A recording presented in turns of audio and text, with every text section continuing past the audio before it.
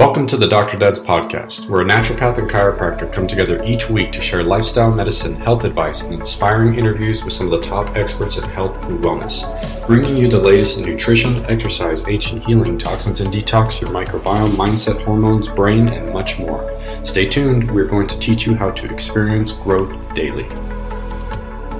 Hey everybody, this is the Dr. Dad's coming at you with another great episode, and I'm with my partner in crime, my main man, Dr. Nicholas Jensen. How are you, brother? Good to see you, buddy. Doing really well. I mean, we actually just had our Canadian election, and nothing changed. So there's nothing really exciting to report on. It's just we're in the same spot we were, the day before. So. Right. Yeah. Other than that, things are good.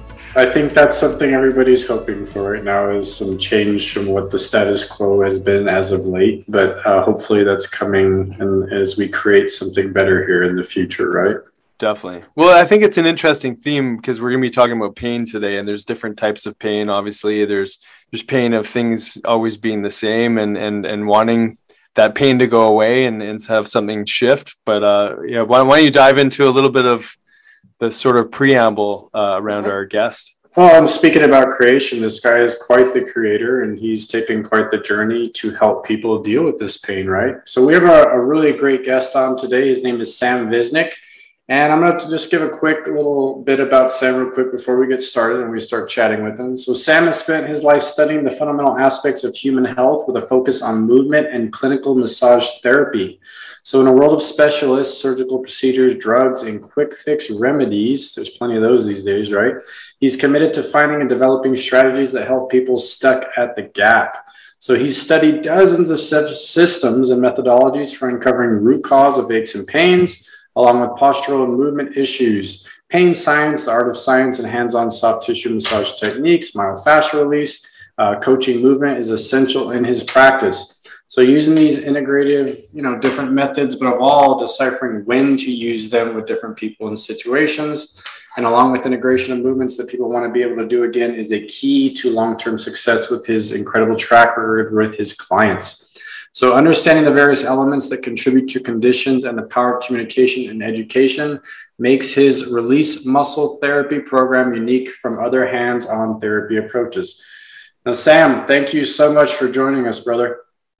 And thank you so much for having me. And first of all, I have to say congratulations on making it through that one heck of a long bio there. So you did really well. I really wanted to say everything because your bio speaks a lot to what I'm all about, man. Awesome. I have had a very similar journey to you. I went to school and I'm a chiropractor, but from going from a very unidimensional idea of what chiropractic was all about, I've kind of evolved and gotten to a very different place with a very similar journey of, working through different methods and methodologies and finding truth in healing for people and helping them, like you're saying, get along to help them with their pain when they get stuck in these gaps. So I'm really excited to talk with you today, man. We both are. Awesome. I'm looking forward to it here too. Let's get after it.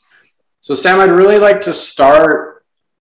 You've had quite the journey, and I'm sure when you were in school from like then to now, there's a lot that has gone on that has kind of helped you evolve where you're at to take a different approach with your clients. So can you kind of talk a little bit and give us a Cliff Notes version of like where that foundation started for you, and then what were those truths that helped to move you along to look for more of that truth, and what sparked that curiosity to find the more, right? Yeah, I would say that I'm fairly lucky in the way that I had started this work and how I've gotten to where I am now. When I graduated high school, my first job was essentially becoming a personal trainer. I was a classic skinny kid in high school, the one who needed to put weight on, and I was constantly in bookstores reading about bodybuilding and so forth. And I had obviously leaned toward the books that were more scientific and based. I didn't like loose programming. I'd always look at like Dr. Fred Hatfield, who was a well-known powerlifter, and you'd look at his books and every little thing was mapped out. So I really like that kind of, this is exactly what you do, how much to do, et cetera. So when I got to becoming a personal trainer, I kind of took that approach to working with people. And this was right at about 99, 2000, where that functional training revolution started. You go to the gym and everybody's, rolling around on Swiss balls. People are starting to get away from machine training. They're starting to do balance exercises. And kind of the movement that spearheaded this a lot was a couple of kind of main figures in the fitness arena. In the personal training field, it was the National Academy of Sports Medicine, so NASM, and another guy that not a lot of people know about now. His name was Paul Chek, and he was a neuromuscular massage therapist, and he was a trainer for the Army boxing team. So when I had gone and started working at these big chain fitness centers, you know, you're stuck right away with starting to work with people. Like, I want people to lift heavy and I want them to get muscle and so forth and lose body fat. But you realize that 99% of these people have all sorts of problems. You know, they have knee pain, they have back pain. And that wasn't really what I had expected, you know. So what I had to do a lot of times was do program and exercise modifications and become creative with working around these types of problems. But what ended up happening is that a lot of people got better as a result of what I was doing. I wasn't intending to fix their problems, but a lot of times it's like, this person had knee pain when they squatted. So I would give them some, you know, I'd say, let's strengthen your hamstrings a little bit more. We'll focus on these other areas if you can't do these exercises. And then I would end up getting them squatting eventually. And then their knee problem would go away. And they'd say, hey, you know, I'd been to doctors and physical therapists and you got my knee better. So as I kept learning, and I was just devouring books on not so much strength training, I was definitely into that at the time for my own stuff, but a lot on physical therapy books. You know, every time I had a problem with a shoulder, I said, well, what is a rotator cuff tear? What is a, you know, an impingement syndrome? And I would go read as much as I could, and I would look at the exercise variations that were used. And so I was introduced to this concept very early on. As I started looking at the references in the books, I started studying the authors. I came upon Paul Chek, and Paul Chek was offering at the time the absolute most expensive course that you could take on personal training. I remember my first training course was about $400 from the ISSA, and that was a lot back then. And Paul's courses were about $2,000 to $3,000 per level. And I had taken these and we went in, and Paul was teaching us. I remember the first one was like orthopedic rehabilitation for back syndromes. And I was like, wow, okay, this is a first thing to step into. But what Paul was really teaching was like, there's a lot of people out there who are outside of the therapeutic realm. You know, they had basically seen their doctor, they went to PT, and they were stable, but they weren't at a point where they can go and exercise and do whatever they wanted. So I found that that was that gap that was exactly where I wanted to interject myself into. And so for quite a while after that, there was just a lot of emphasis on the structural biomechanics and movement aspects of the work that I was doing. And, you know, people had told me, you're not going to get good at this work until you start getting a license to do hands-on therapy. So I wasn't going to go back and do physical therapy or chiro. I would have, but I was already kind of in the mix with what I wanted to do. So I decided that massage therapy was probably the easiest path for me. And as I started school, that was kind of like where I started getting exposed to a lot of stuff now that, you know, we roll our eyes to. But I went to neuromuscular therapy courses at the same time. So while I was in massage school, I was doing all of this other stuff with people and doing the manual therapy. And I had started developing a pretty strong reputation for helping people when they had failed with a lot of different therapies. You know, so at that point, you know, as with any practitioner who's been paying attention and working on helping people, you would get stuck because not everybody's problem is a biomechanical structural problem. You're giving them all the right exercises, you're doing all the right stuff, but there's other things that are happening. You know, people aren't sleeping well, their nutrition is poor, right? They don't recover. And so I got introduced on that to functional medicine or functional nutrition. At the time, you know, people were talking about adrenal fatigue and stuff like that.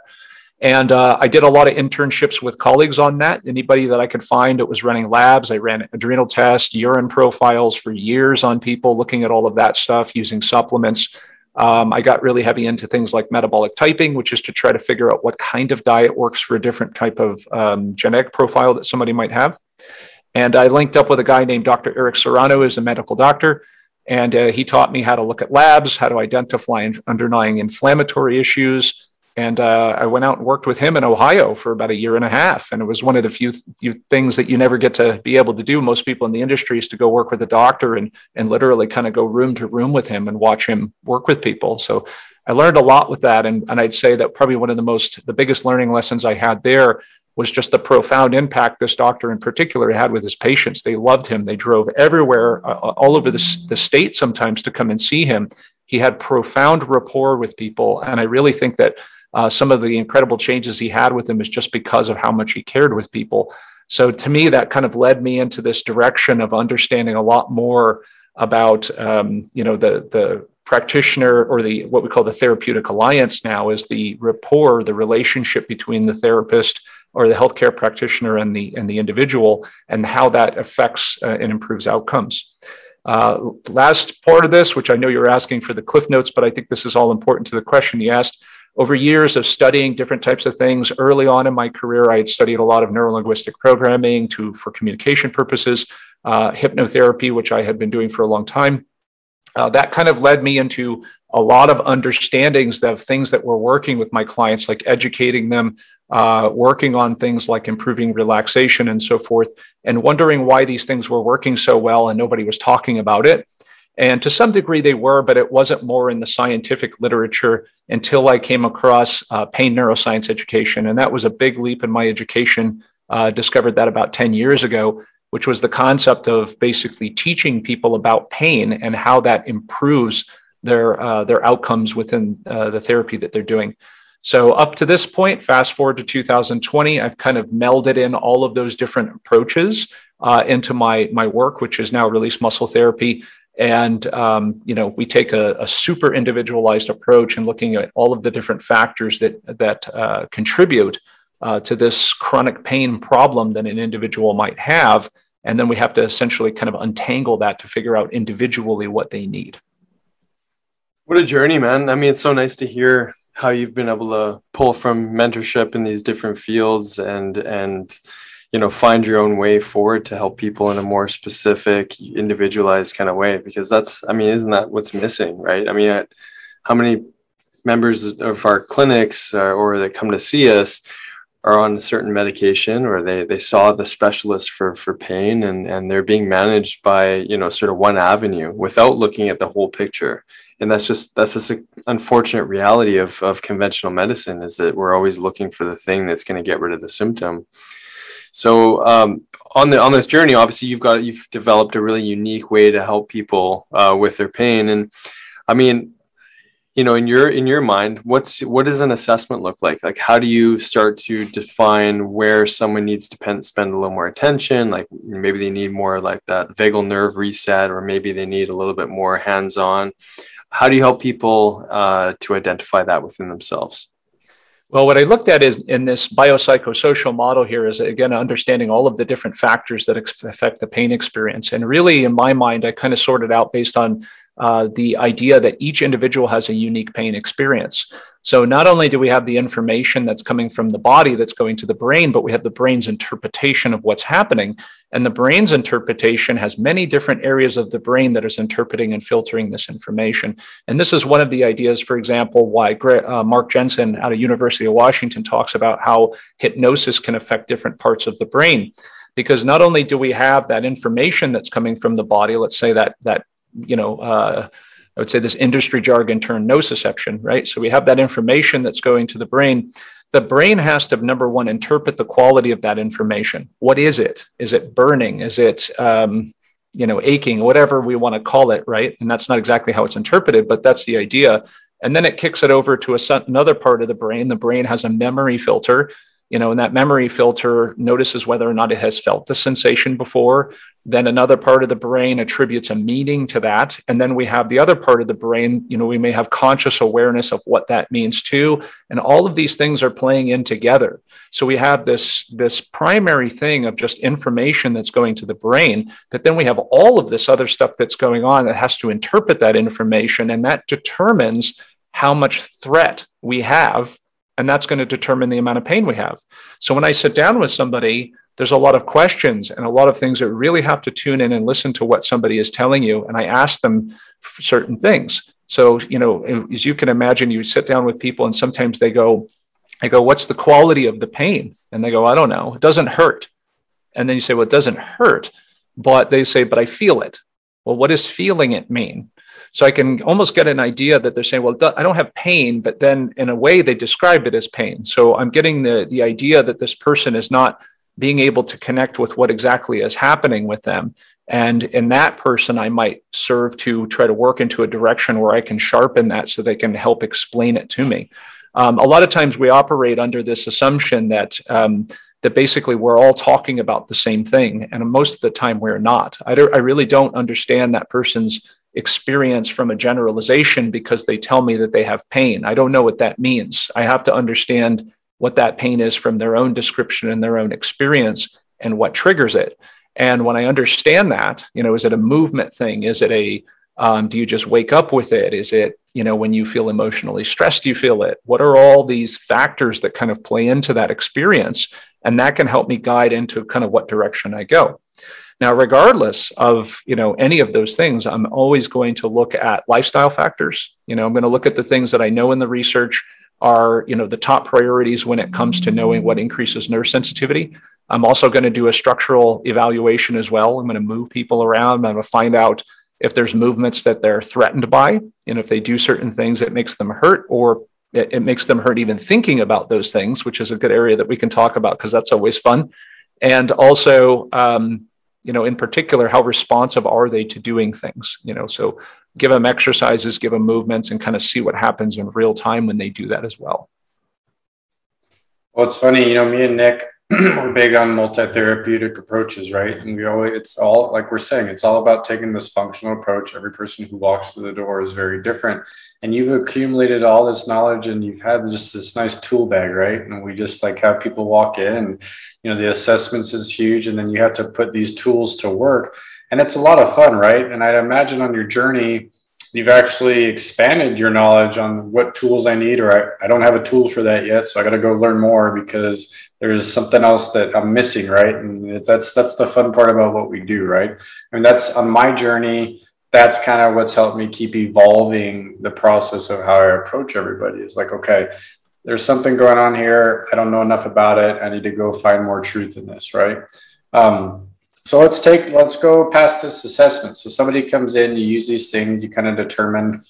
So in your book, you talk a little bit about energy, and I'd really like to talk how that plays into some of these things that you're doing these days and how you take an approach from an energy standpoint when you're looking at just like the energy systems of the body and taking more of this holistic approach and using that as like a foundation with like your paradigm. Are you talking about more like energy in terms of like metabolic issues? No, more of like the energy systems of the body. So like we're talking about the nervous system, but how that plays into people's pain and why they're experiencing pain or a loss of structural integrity, or like you're saying, even from a metabolic standpoint, how that's affecting everything from like, oh, they have a crappy diet. So just from that holistic standpoint, I'm sure you see a lot of people where this is the case and you're having to work on all these things because the body can't heal if there's not enough energy being produced as a whole, right? Yeah. And that always is my wife. I'll throw this in here. My wife is a clinical nutritionist with an expertise in gastrointestinal problems, in particular SIBO, IBS, et cetera. So, with her, we've had so many discussions over this idea of like, for example, that energy itself. Whenever I hear that, my mind immediately goes into that constant, I would say, general complaint that most of us oftentimes experience in saying, I have low energy. But always when we run the laboratory tests, what do we normally see? Everything is generally functioning fine. So mitochondria are working, energy is actually being produced, but that's not what we're feeling. And so we always have to try to figure out where that is coming from and how that's just as complicated as trying to understand someone's pain. So under what circumstances and how do you experience having low energy? And I think that, we can launch into a larger discussion of people generally being overwhelmed and having too much stuff going on in their lives. And they're just kind of like basically running out of the essential juice, whether that means neurotransmitters or whatever, to be able to constantly fend off all of these different stressors. And we're constantly being pushed to the max to deal with these things. And in traditional, or I'd say primitive times, we didn't have to persist like that. We had temporary stressors that we had to deal with, and then we had a recovery time. But we're now seeing the results of living in this kind of modern society and dealing with all of the different problems that we have, structural, mechanical, and even the structural mechanical things. I think that, we do less. So we actually do feel like we have less kinds of mechanical stress probably than previously because, in primitive times, we were a lot more active. But those things are now being exacerbated, or the effects of it, because of the problems everywhere else. Poor nutrition, being exposed to toxic elements in our environment. And this is really kind of causing this soup of things that are going on that our bodies are just overwhelmed with, and we're really having a hard time coping. So all of this is kind of going into the same thing. And, we used to talk about this in terms of adrenal fatigue, for example, but it extends far beyond that. Our ability to cope with and adapt to stress is really being pushed to its limits. And, we're not able to do that. So our body has to actually retreat. It has to kind of shut down a little bit and lower our energy levels because we cannot maintain that output. And when that happens, I think that when we start to push forward against that, and we're not listening to the messages that our body is giving us, then we're going to get threat, and we're going to get pain. We're going to get all sorts of physiological symptoms. And the amazing thing to me is that it doesn't always manifest in pain. There are a lot of people with lots of different physiological problems that they don't have pain with. So it's just outputting in a different way, probably depending on the circumstances, the genetics, et cetera. One of the things, oh, go ahead, Nick. I'm sorry. No, finish your thought, and then I'll jump in. Well, no, as I'm hearing you talking, one of the things I talk to my practice members all the time is vital function demands of the body, right? Like something as simple, like you're saying, is like you digesting well, how's your energy every day as a whole? Like, what do you wake up with? How's your sleep? Like these basic things your body's got to be able to do just naturally every day, and where you're at on that. And to speak to what you're saying is so many people are running uphill with these things. And then, like for some people, that's going to lead to some sort of pain experience, right? And then other people, you're going to see just that these vital function demands are breaking down. So, foundationally, we focus on things like communication, right? The nervous system. And then we get into resources, and we go into, how well is your body having any kind of reactivity from an immune standpoint? And then where's the response and things like that. And I'm sure you kind of use a very similar type of paradigm when you're approaching each of these people to go in and try to address where these root causes are. Yeah. And these stressors, I always like to think about, like if we have an individual pain problem, let's say, low back issue or SI joint or whatever it is, we get into this kind of like concept, whereas the person may be stressed overall, but they also have stresses that are compartmentalized in the way that they deal things. And that's the interesting part to me as well. So, for example, from a therapeutic perspective, if somebody is generally overwhelmed, and we oftentimes see people who will sit down and they're just so uncomfortable and so stressed that they even have a hard time sitting still in their chair.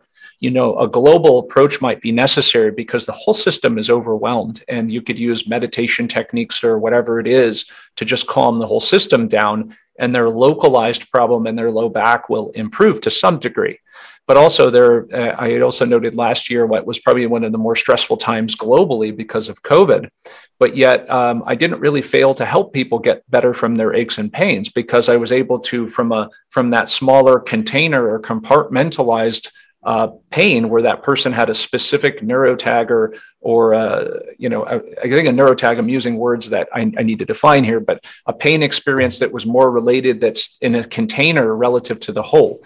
So for that person, reducing overall stress wasn't necessarily the thing that made them better. It was releasing the stress that was associated to that problem individually that was the issue.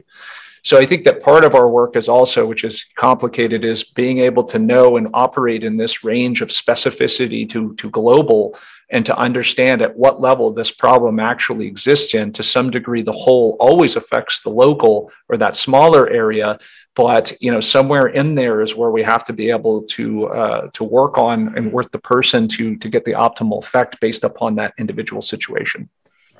Yeah, I just want to add in a little maybe clarification for people listening, because I think often when we think of pain, we think pain exists in a musculoskeletal system. And so many people, you mentioned your wife, we're helping people with SIBO and some other things. Can you speak to some of the visceral, basically for those listening, visceral meaning like the organ tissues to body complications that you also help people with? And often it can go the other way too. So maybe the hip problem is manifesting as a result of some other structural imbalance. So how can you help people sort of appreciate just the different types of pain and how they can kind of show up like that? Yeah. And I think that there are three different general classifications of pain that people should know about, right? And But all of it from a starting standpoint of understanding pain neuroscience is that we actually don't have pain nerves or pain receptors actually in the tissue. What we have is information. So these receptors send neutral information up the spinal cord to the brain. And that information is based upon, virtually anything you can feel. You can feel lack of blood flow. If you sit for too long, your butt aches, right? You can feel burning sensation. You can feel pressure. You can feel like any of these things. We have receptors for temperature changes. That information goes to the brain and the brain has to interpret it, right? So that information, when we have potentially threatening information, is called nociception. We oftentimes associate that to the usual aches and pains that we have. So that can produce the kind of casual back pain or hip pain or anything else that we feel that usually is responsive to things like movement, massage, chiropractic, et cetera.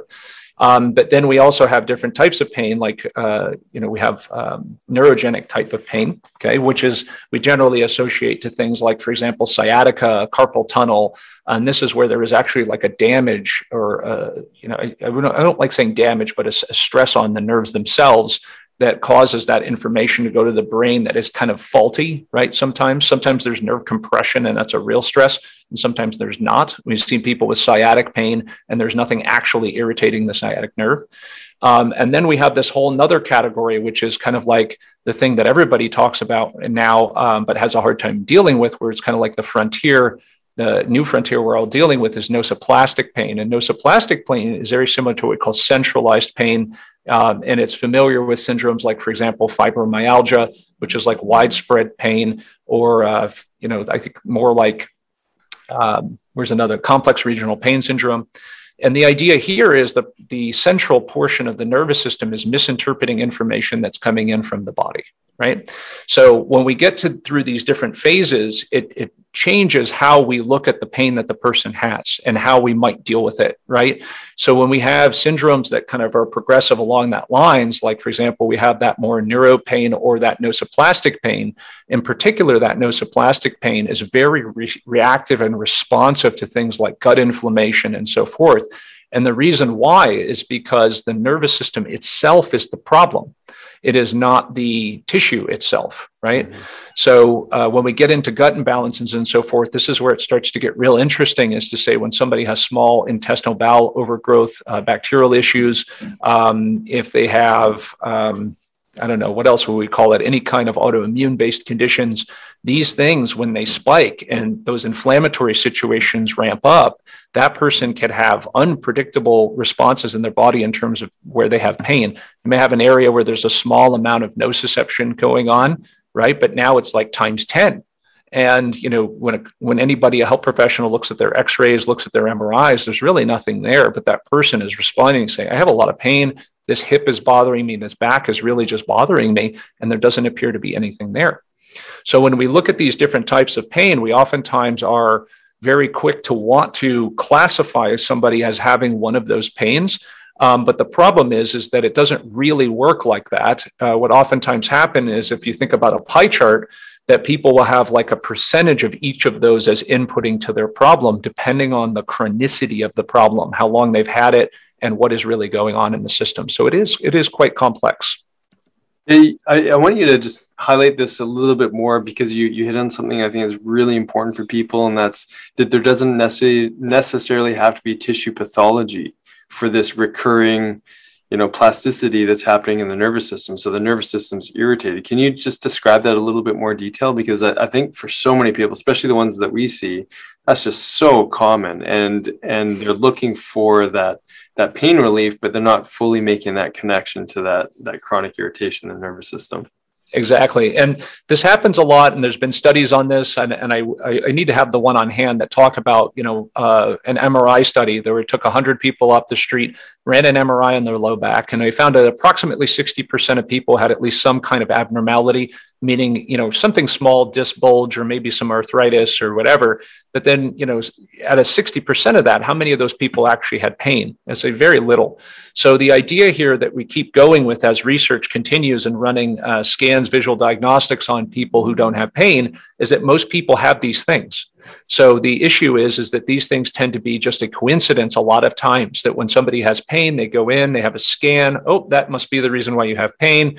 And that's oftentimes not the case. And by the time people get to practitioners who are in the gap and they've already been through the medical system, this is, I always tell my clients, I say, well, these people can help me. I'm like, they're not incompetent. It's just the problem is that, from that kind of diagnostic and treatment model, you could see that maybe your issue had nothing to do with what they found on the scan. Okay, so in the research, we know that for sure, is that there's no way to predictably look at an MRI or an X-ray and predict who has pain. There's no way to know that, because the visuals do not tell everything. I always remind people there's a reason why you don't go to the doctor, and every time we go in there, they run a full body scan, because they're going to find lots of stuff in there that has nothing to do with why you're there. And they may be coincidental and things that come and go. So what I'm trying to teach people with pain neuroscience education, and the concept of this is that pain is an interpretation of what is happening. It is not always the thing that is happening. So we've all seen those stories on CNN.com where the construction worker walks in and they show the X-ray, and there's like a nail that's like 3 inches in his head. I think the one story I remember, that the guy ended up going in there because he had a headache, and they ended up running an X-ray on him, and he had a nail in his head, and he didn't remember it. He didn't even know it was there. He was just, I was having some headaches recently or lately. And he had a nail in his head. So tissue damage was clearly present, and yet he had a minor headache. And so there was that classic story that was taught, it always ends up being a construction worker, because they end up shooting nails through their foots and stuff. But the guy came in, he was writhing in pain, he was on a gurney, hospital staff couldn't hold him down. He had shot a nail through his boot into his foot, and they had to knock the guy out. And then they ended up having to saw the boot off. And when they took the boot off, they found that the nail didn't go through the foot. It went between his toes. So it didn't even have any tissue damage, but yet there's this individual with this perception of immense threat happening, and he was having a tremendous amount of pain. So that's the interesting thing about pain, is that pain is taking information and then making a decision on whether or not we experience threat. It may or may not be associated to any tissue pathology at all. You nailed it. Speaking of nails, I like the nail story. It's a dad joke. Man, that's so important. Thank you for just really reiterating that interpretation piece. I know people listening, like including myself, on different little things that nag us. I mean, how can you help us understand how we can interpret things a little bit more effectively, like let's say for us as listeners, and then obviously know who would be the right fit, or what would be the right therapy, or when's the massage appropriate. But help us and help our listeners really, what are some steps they can take to help with that interpretation? Like, other than, let's say, the guy take his shoe off, you would have realized that the nail wasn't there. Yeah. But anyways, please take it away. I think that there's some of this that's kind of like, we know as parents, I'm a parent of 2 little ones, that we were taught, as a parent, like your children, oftentimes when they take falls and so forth, they don't always respond until they see our response. And so that, if they fall and we go like this, they start crying because they looked at me and then they thought something must be bad. But sometimes they fall and I'm like, you're okay. And they look up and they look a little confused and they run off and they have scrapes on their knees, so we look very much to our surroundings, our environment, to try to interpret things as well. So sometimes we have to be aware from the kind of a metacognition, from stepping back and thinking about what's happening, what the circumstances are. Am I really in threat, or is this just a perceived threat? Things like that. But, we run into this kind of sticky area too, which is when to pay attention to pain and when to ignore pain. And that is something I'm very adamant about with my clients, and understanding there is a world of difference between acute pain based on an injury, based on you look down and if you roll an ankle and your ankle is like a softball, there is a reason, there's tissue damage there. You need to go have that evaluated. And this is the role of looking and working with clinicians who understand this stuff. If you're dealing with chronic pain, there's a lot that needs to be untangled, and working with somebody who can evaluate your situation. I can only imagine how difficult it is to be an individual suffering from chronic pain who's seen so many different practitioners having so many narratives and stories. But it really comes down to working with somebody who can help kind of untangle that stuff for you. And based upon the process, and that's really what a lot of my therapeutic process is about, is untangling that stuff and saying, well, you've been told this, you've been told this, but these narratives don't add up when we do things. For example, all the muscle imbalance issues that people have told they've been told they've had, or these structural issues. So you have to work with somebody to help you untangle that and to understand when it is appropriate and not appropriate to interpret pain in certain ways. For me, I'm a licensed, massage therapist. I'm in clinical massage therapy and do movement work. I generally do not push people through pain because that's not really my domain. And I don't want to teach people to just, put their foot on the gas pedal and work through pain, because it might teach you bad behaviors to ignore things. I try to work around things to desensitize the nervous system so that they can safely start to move into positions and activities so that they don't feel threatened. Although, again, it depends on your scope of practice and the kind of work that you do as well, because I know a number of different clinicians who teach people to work into pain zones and to teach them how to desensitize themselves to it as well. So there's a lot of kind of variety here of different types of health practitioners and what they tend to do when they work with people in pain. And we each have our preferences. And as long as I've been doing this, most of the time I'd say, there are certain circumstances where you might need to move through some pain. Like when people have knee issues, it's very hard to give exercises that don't cause any sensitivity at all. So, you have to kind of evaluate that based on the individual. I hope that answers the question. Yeah, absolutely. That was great. I don't know which audio, but it sounds like there's a bear in the background. Yeah, it's like like someone was in pain. Motorcycle outside. Oh, okay. I thought you had a dog on the ground, like it running or something. David, go ahead. So, Sam, I'm curious about this biopsychosocial approach you take with people with pain. So how do you approach this with people, and how do you work in that mental emotional capacity when it comes to these type of things? Well, first of all, I would say that when we're dealing with kind of like the aspect of, biopsychosocial, for listeners, if they're not aware of this, I would say is just generally all of the factors that exist outside of kind of like the problem that seem to provoke or sustain the problem. It kind of keeps it doing its thing. So, for example, let's say between a husband and a wife, let's say husband's back goes out and he's been having problems with his back for a long time. And, he's kind of acutely aware always of thinking about his back. One day the trash needs to be taken out and he's about to go take that out. Wife goes, no, we'll deal with that. Your back is you got a bad back. And so you think about that doesn't sound like that big of a deal. But when you take circumstances like that and you have many, many different occurrences in someone's environment that always reminds the person of this problem that they have, it can serve to remind them that they have less function, they have less ability to perform in the environments, especially around the household, and to do things and to be a contributing member of the household, of society, or at work or whatever. Then that actually has an effect on the individual, and it makes them more sensitive. It raises the alarm or the alert mechanism, make the person more vigilant.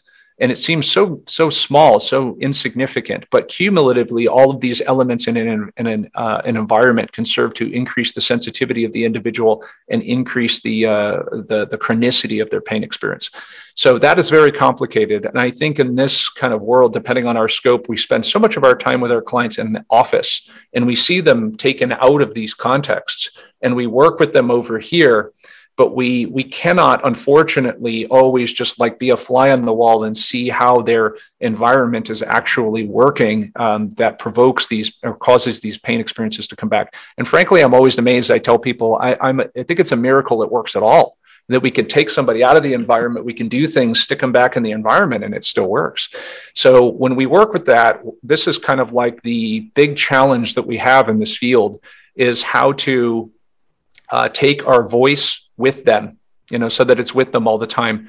So in that regard, we can use gadgets, we can use self-care things. I send people on, I'm big on home exercise programs and doing high volume corrective exercises throughout the day, kinesiotape. And I know it's not, some people and the researchers don't like these things, but this is just another way of taking some kind of sensory input to kind of lock in what we've done in the office and let them go home with it. So now it's interacting with them in that environment as another way to throw a wrench in the wheel.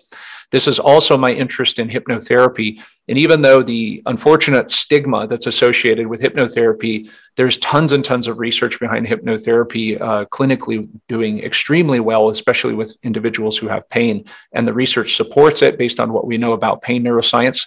And the idea is to be able to kind of tap into the subconscious, the way that people perform behaviors, their beliefs, and the way they respond to things in their environment and so forth, so that if we can start to impact those things, then that sticks with them when they leave the office, and they will start to respond to those different triggers and stimuli in their environment auto-magically. And that's the idea, is to how many different ways can we impact this mechanism or this thing that sustains that pain experience. So I'm curious. Yeah, I'm curious, Ben. So you've gotten heavily into this neuroscience picture to approach and help your clients. I mean, this is the master system, right? And what truth have you found in that? So, because you started as basically, starting at the muscles and the rehab portion, but in the bigger picture of finding healing with people with all these different issues with pain, are you finding more truth in addressing the brain and the nervous system more upstream to get the resolution, and then everything else kind of trickles down from that as far as a hierarchy is concerned? Yeah, when I first started this work, I mean, it was the obsessiveness with the minutia, the small things about corrective exercise and how muscles were firing and all of this. And it brought me to a certain level of success. But when I came over here and I started studying, and I knew all of this early on, I had been exposed to hypnotherapy for pain and all of these different things.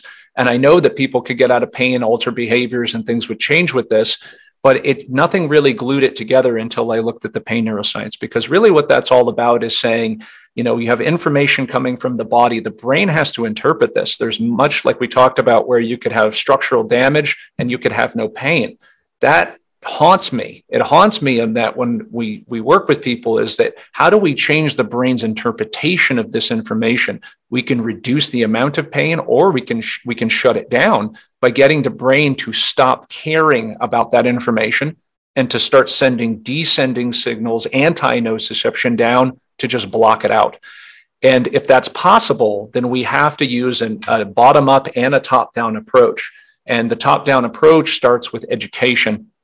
People have to understand this. And I'd have to say it's by far and away been the most impactful thing that I've done with people is to take 15 minutes out of their first visit and do pain education with them and teach them what is pain, because they have no idea.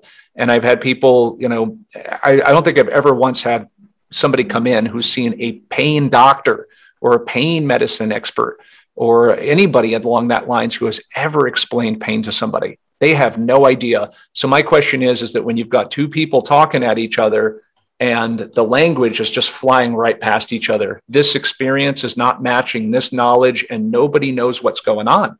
And no wonder why people come in feeling frustrated and feel like they haven't been heard or listened to, because nobody's listening. And sitting down with them and listening and absorbing that information, translating it into this is what's happening and this is what we're going to do about it, is I find that most people is what they're craving, and what by itself will lower that alarm system in the individual, lower that vigilance, and already starts to reduce pain by starting to take care of that process before we actually get into the movement work, before we get into the lifestyle changes or anything else. And I love that you're saying that. I mean, you've said so many amazing things today that I know people are going to reflect on. And a couple of those that come to mind, one, when you referred to, these individuals that sort of have a memory of pain, because I find it fascinating that when the pain's not there, it's like you never knew it was there until it comes back. And so you talked about the interpretation, the memory being another piece of this puzzle. But talk about that a little bit, because, I imagine, I see this with the people that we work with as well, David and both of you guys, people forget that they had this pain, and it's total amnesia. It's like, it's completely out of the register of an ability to remember it. Not until you bring it up, like, hey, you remember that pain you had in your left knee? Oh yeah, like I guess that was a problem for a little while there. And so everything you're sharing on like these degenerative changes that do, sometimes coincide with a pain response, but not always. I mean, I find it just fascinating, this whole memory side of the pain. I'd love, maybe just add some content there on that piece. Yeah, I would say that, the memory side is very interesting. You have some people that seem to delete things. I mean, everybody has, pulls and sensations if they've ever done exercise work, but most of the time people aren't even aware of the fact that they delete it. They feel something in their body and they just move on from it. And then you have somebody who one time their back felt like tight and then they fixate on it, where the brain remembers that one feeling, and anything that feels like that, boom, causes that alarm to go right back up again. When somebody has had chronic, let's say, back pain, and every single time they feel that feeling, the brain goes, this is going to happen. Back's going to go out. Yeah.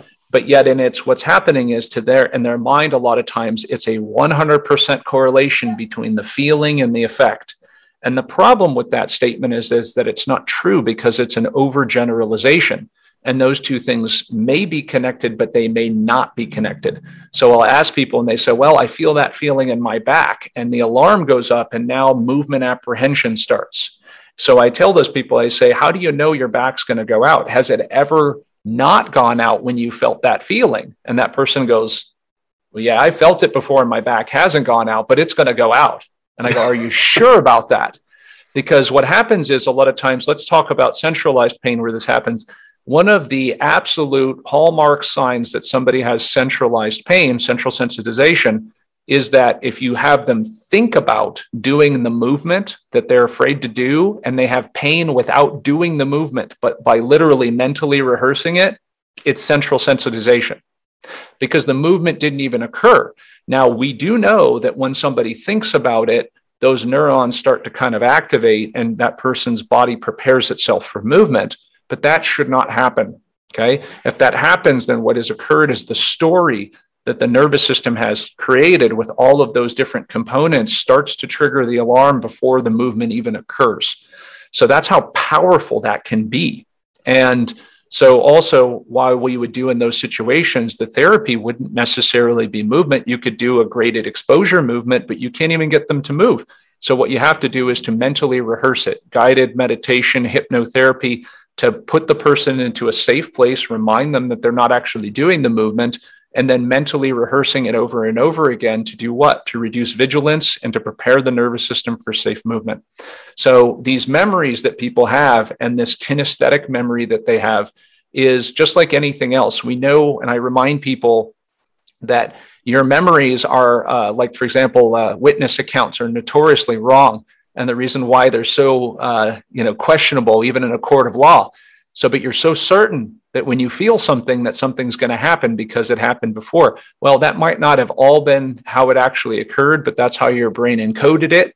And we need to start changing that, or otherwise it's going to be very difficult for us to change this, this issue that you have. Uh-huh.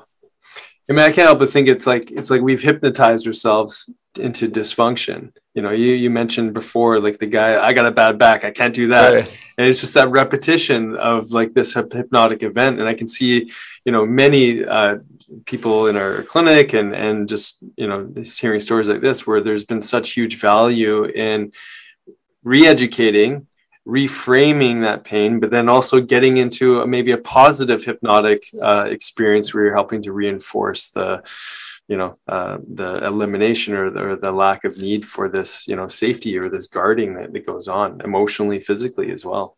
Exactly. And that's where we get into, I think, Dr. Lorimer Mosley's book, where he had the pain protectometer is what it was called. And the idea is sending these things called SIMs and DIMs. A SIM, S-I-M, is safety in me. DIM is danger in me. So when we're in pain, a lot of times we're sending DIMs. We're sending danger messages, the things I can't do, the things my life is limited by.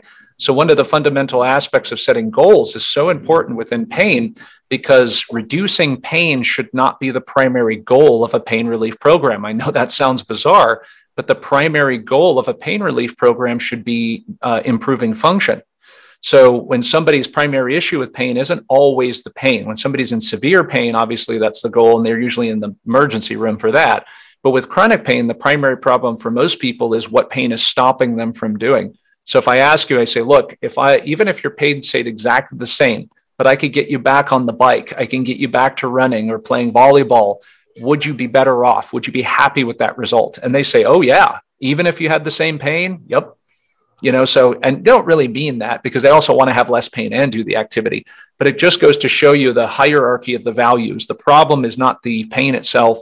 The problem is what it's stopping the person from doing. So when we set goals in the therapeutic process, it should be toward improving their ability to do things. Well, Sam, I started with you and 3 weeks ago. My pain is only slightly better. Okay, but you remember when you came in, you couldn't do a squat? Yeah. Well, you're doing squats with 100 pounds on your back now for sets of 10. Yeah, but the pain is not that much better. Okay, your container is better. So now do squats with your body weight. Oh, well, it's better now. Okay, wait a minute. So you can do a squat with your body weight, right? You could do squats 100 pounds for 10 reps. The pain is there. But then when I take the bar off your back, you could do body weight squats for 30 with no pain. Do you see the improvement? Okay. So we have to constantly be reminding the brain to stop fixating on the pain because it makes us sensitized to it. The best metaphor I can give you is I tell people when you buy a new car, you see your car everywhere, don't you? And because we have a component of the brain, we have a mechanism that raises a level of importance to things that we see as important, and we become sensitized to it. When our senses pick it up, we pay attention to it right away. The problem with pain is the importance that we put on it, the value and the beliefs that we have around it. We have become sensitized to it. We pay attention to it all the time, which the problem with that is it makes us more sensitive to it. So we have to, in a way, start paying attention to it so that we can learn what it's all about, but then to move ourselves to paying attention to functional improvements, how we're moving toward our goals. I get one more repetition. I could cycle a half more mile. All of those little things is sending SIM information to our nervous systems, safety in me, and it's changing the way the brain is responding to the pain experience. Beautifully said, man. That was awesome. So Sam, we're wrapping up here, so and I really do want to talk about your book. So the book's called Why Didn't My Doctor Tell Me That? What You Need to Know to Get Your Life Back from Chronic Pain. So real quick, can you just kind of share with our listeners, just give us an idea of like what made you want to write this book and what it's all encompassing and what they're going to get out of looking into something like this? Well, I started out this actually as a digital document that I wanted to keep upgrading to say, where people go, I don't know if I believe what you're telling me. And I'm like, you know what? There's research on this. So I went out and I pulled together all the research, and that led me toward this rabbit hole where there was a lot of stuff out there that I didn't even know. So in particular, one of the things that really spawned my interest was sleep. And actually the number one thing that improves someone's coping with and reduces sensitivity to pain is improved sleep. And then there's this obvious glaring contradiction here where sleep is so important, but yet the research on when I was looking at caffeine, because I kept arguing that caffeine makes pain worse. The research doesn't say that. The research says that pain is positively impacted by caffeine intake. But then the problem here is that the difference between caffeine and sleep. So one messes the other up, but nobody talks about it. And I'm like, okay, what else is in here that's been missing? And I kind of went on this fact-finding hunt. And anyway, the story is I just kind of put it together in chapters in my book and wrote chapters on what the research says about different elements of chronic pain, MRI studies, corrective exercise, posture, all the things out there that people are always talking about, and bringing some truth to this, saying what the research says. Obviously, every single person has their bias. I'm a massage and a movement guy, so you'll see some of that stuff in there, but you'll find some surprising stuff. And it's complicated, and there's a lot of things out there. But what I really wanted to write it for is to teach people that, hey, if you think that you've gone through everything and you've tried everything, no, you're missing a lot. No practitioner, single practitioner can put all of this together. We're all trying to do it and to try to really figure out what's the best thing for each person and hit the nail on the head without turning their life upside down overnight with all these nutritional changes and lifestyle stuff. But, there's a lot out there, and where there's so much that's been untapped for the individual. And that's kind of the direction I wanted to go with the book. I didn't want to sell it, so I give it away for free because it's a living document that I'm going to continue upgrading and helping to educate people on how to get themselves out of chronic pain. It's amazing what you're doing, man. And you've done such a good job of painting a picture today to show people these gaps or how they need to look outside the box of their thinking, and kind of look at these other things. Because, I think for a lot of the general population that doesn't know what we know as doctors and practitioners, and because we live in it, right? Yeah.